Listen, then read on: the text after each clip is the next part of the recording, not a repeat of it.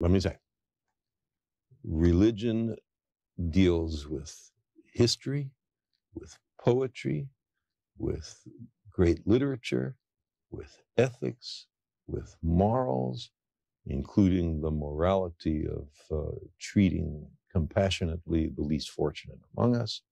All of these are things that I endorse wholeheartedly.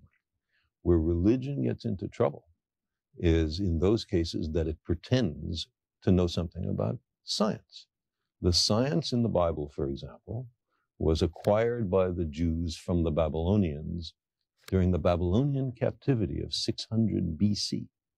That was the best science on the planet then. But we've learned something since then.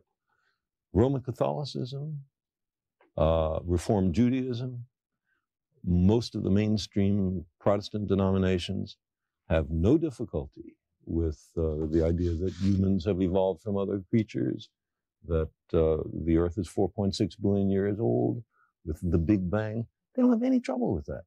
The trouble comes with people who are biblical literalists, who believe that the Bible is dictated by the creator of the universe to an unerring stenographer. And so therefore they... And has no metaphor or allegory. And from there they make their political and economic choices and social choices.